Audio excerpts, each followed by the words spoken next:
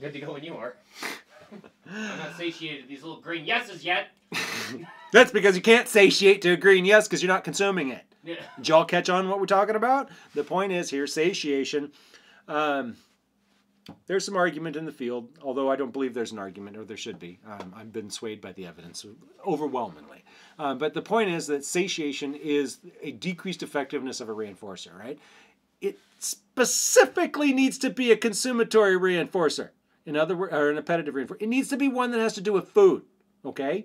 So if I give you a bag of chips and a bag of chips and a bag of chips and a bag of chips as a reinforcer all day long, you're going to get frickin' full. That's called satiation. You are satiated. You're full. You've had enough. It's no longer an effective reinforcer. Why? Because you satiated at it. Or satiated to it. That's a tricky... Anyway, so you satiate to it, right?